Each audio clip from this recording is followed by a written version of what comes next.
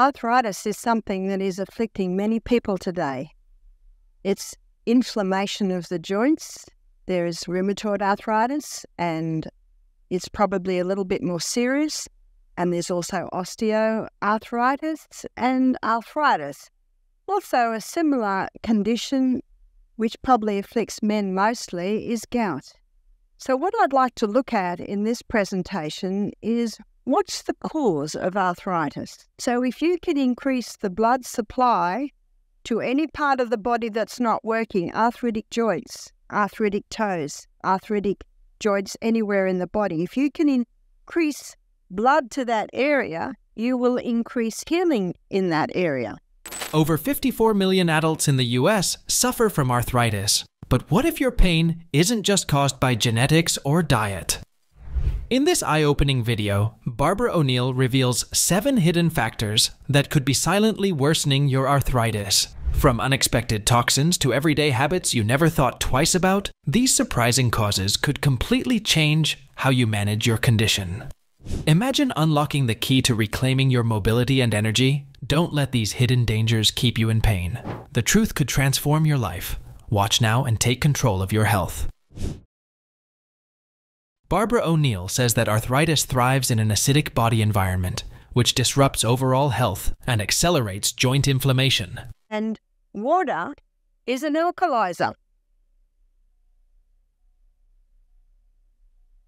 We're going to look at foods in a minute. We're going to look at the foods that have an alkalizing effect and the foods that have an acid effect.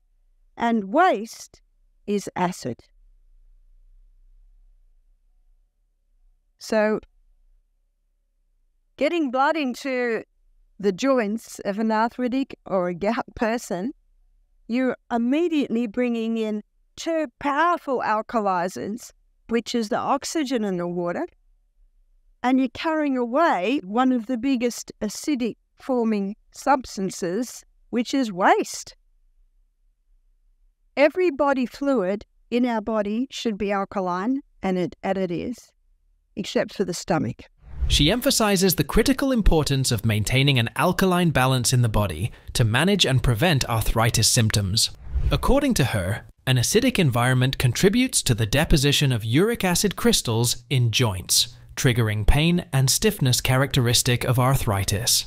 This imbalance is primarily influenced by dietary and lifestyle choices. Barbara O'Neill highlights that consuming acid-forming foods, such as processed meats, refined sugars, and dairy, can significantly increase the body's acidity, exacerbating inflammatory conditions like arthritis. She advocates for an alkaline diet, rich in vegetables, fruits, legumes, and seeds to help neutralize excess acidity and support joint health. Additionally, she notes that hydration plays a crucial role in maintaining an alkaline state, as water aids in the excretion of toxins that contribute to acidity. Barbara O'Neill also suggests reducing stress, which can increase acidity through the release of stress hormones that upset the body's pH balance. Exercise is another key element she discusses, as physical activity stimulates circulation and the removal of acidic waste products from the body. Insufficient oxygenation due to poor breathing habits or lack of exercise can lead to a buildup of lactic acid, further aggravating arthritis symptoms. Barbara O'Neill stresses that an alkaline lifestyle, through diet, hydration, stress management, and physical activity, can significantly reduce the inflammatory burden on joints and promote better overall health. She also explains that old injuries or traumas to joints are a major contributor to the development of arthritis later in life. Even seemingly minor injuries that occurred years ago can lay the groundwork for joint degeneration. When a joint is injured, the body's immediate response is inflammation, as it attempts to repair the tissue. However, this inflammation, while essential for short-term recovery, can lead to long-term structural changes in the joint. Over time, the repeated occurrence of inflammation can erode cartilage, which is essential for cushioning and protecting the joint from wear and tear. As cartilage breaks down, the bones within the joint begin to rub against each other, which leads to the pain, stiffness, and swelling commonly associated with arthritis. The body retains a form of cellular memory of past trauma, meaning that even once the visible signs of an injury have healed, the body continues to store the effects of that trauma. This stored information can resurface in the form of chronic joint issues much later, sometimes years or even decades after the initial injury occurred. In particular, injuries that were never properly treated or rehabilitated can cause the joint to deteriorate more quickly as the body continues to function with misalignments or damaged tissue. The result is that even a seemingly mild or forgotten injury from the past can trigger the development of arthritis, affecting the mobility and function of the joint in later life. Arthritis from old injuries usually affects certain joints more often than arthritis caused by aging or autoimmune diseases, which can impact the body more widely. This localized damage happens because specific joints have been directly hurt, especially in people who have repetitive injuries, like athletes or those with physically demanding jobs. Over time, these joints become weaker due to ongoing inflammation, tissue damage, and instability, making arthritis more likely to develop. Plus, there is a critical, yet often overlooked role of genetic predisposition in the development of arthritis. While lifestyle factors like diet, exercise, and environmental influences are frequently discussed in managing or preventing arthritis, inherited factors remain a substantial contributor.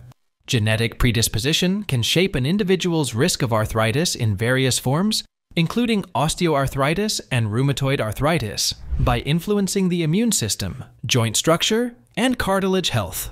Specific genes linked to inflammatory responses can be passed down, predisposing individuals to conditions where chronic inflammation plays a significant role in joint degradation.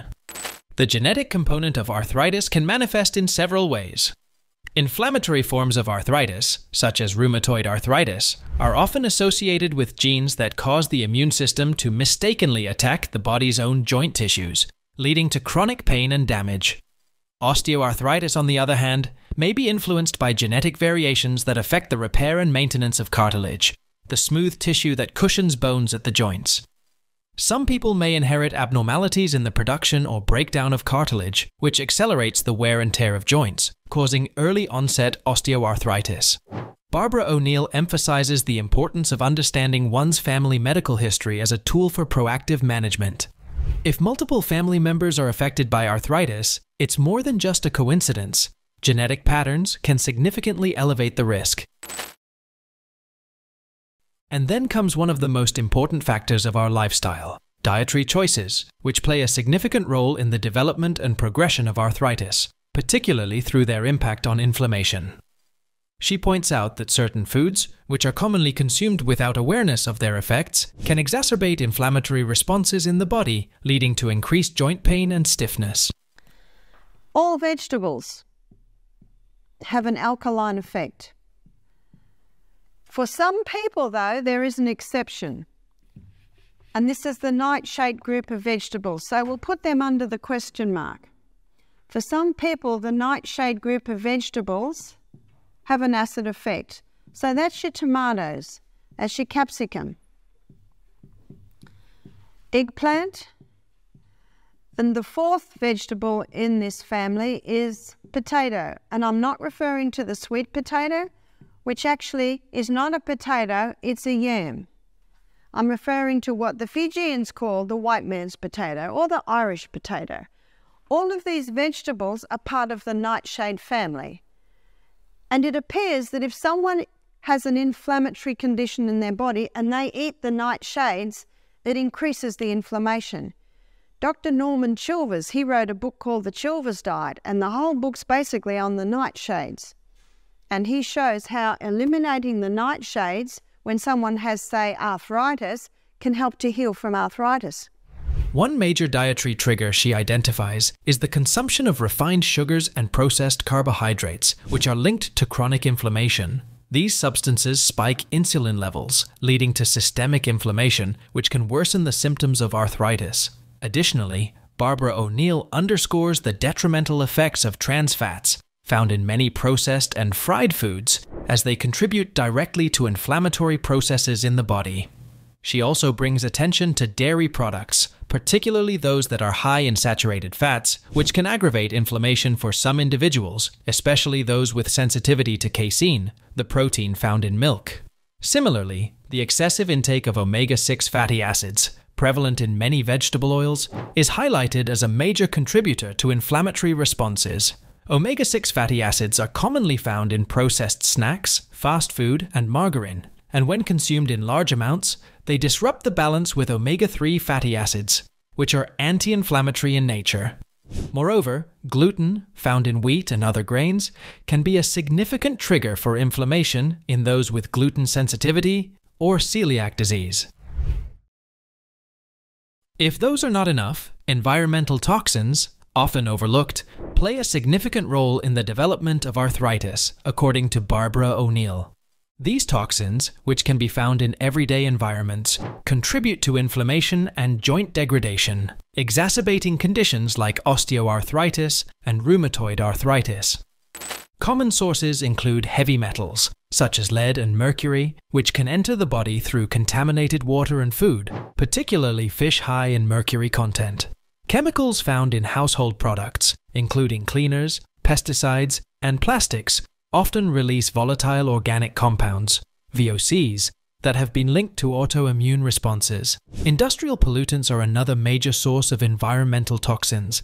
Factories emit a range of harmful substances, including dioxins and furans, which can accumulate in the food chain and are known to cause systemic inflammation. Airborne toxins from vehicle emissions and industrial activities can also contribute to respiratory issues that indirectly affect joint health, highlighting the intricate connections between air quality and inflammatory diseases. Barbara O'Neill emphasizes the importance of reducing exposure to these harmful substances. Choosing organic produce can minimize pesticide ingestion, while using natural cleaning products can decrease the intake of toxic chemicals in the home. Installing air purifiers and ensuring proper ventilation can help mitigate indoor air pollution. Regular testing of household water for contaminants, especially in areas known for pollution, is essential in maintaining a toxin-free environment. But that's only the external environment. How about your internal bodily environment?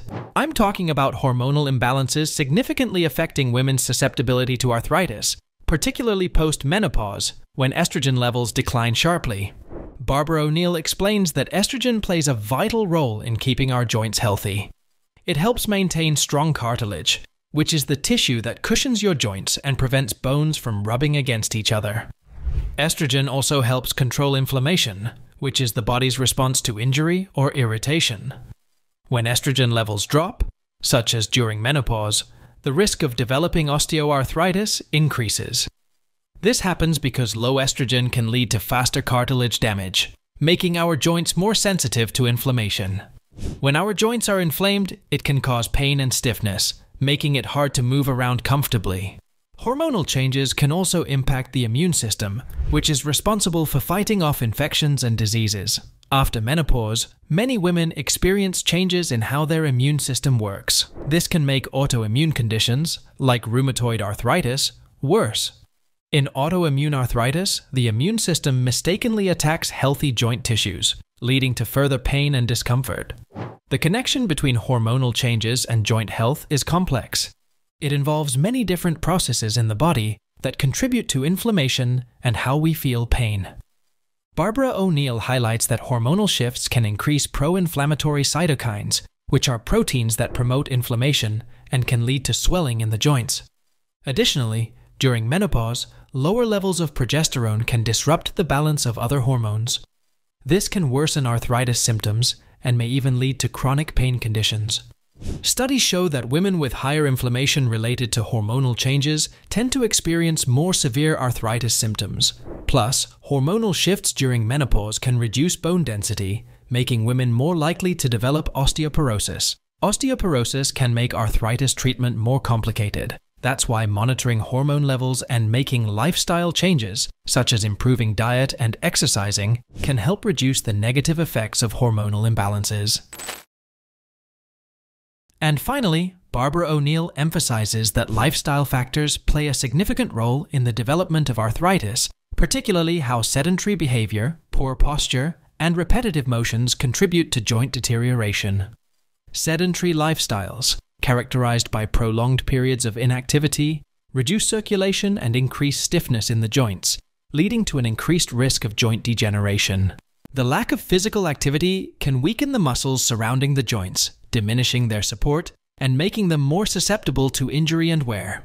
Furthermore, engaging in repetitive motions at work, such as typing or assembly line work, can place excessive strain on specific joints, leading to overuse injuries and eventually arthritis. Poor posture exacerbates these issues by misaligning the body, which can create uneven stress on joints and surrounding structures. For instance, slouching while sitting can shift the body's weight forward, placing additional pressure on the lumbar spine and hips, which can lead to conditions like osteoarthritis over time.